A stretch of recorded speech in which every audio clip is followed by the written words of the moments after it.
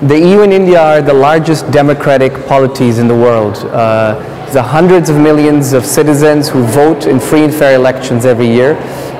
And therefore there is a natural tendency, I think, for Europe and India to discuss issues of rule of law, freedom, pluralism, and how to create governance mechanisms that are open, accountable to citizens, and therefore responsive to citizens in a democracy.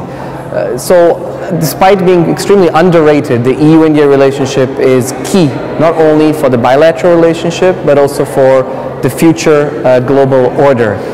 For example, on data governance, this is at the heart of the relationship between the citizen and the state.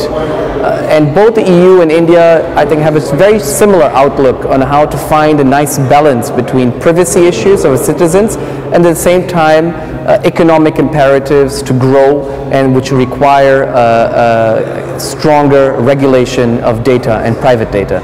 So here I think it's a good example of how the EU and India, as both democratic powers, must take a lead in developing a more open, inclusive and democratic world order.